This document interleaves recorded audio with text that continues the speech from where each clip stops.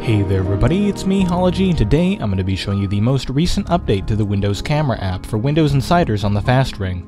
This new update features some interesting changes to the interface, including an updated settings button and a solid shutter button. The camera preview has also been moved to the bottom left, and the digital zoom slider is now more discoverable. These tweaks, being so early on into the UI development process, are still flexible and may change. Alongside these new UI changes, you'll also find a new toggle in the settings for a time-lapse mode, which is now integrated into the camera app.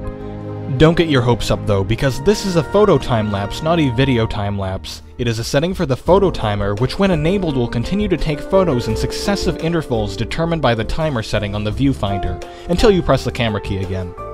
I disagree with this naming because time-lapse video is the thing people usually associate with this term, which by the way we still need to get.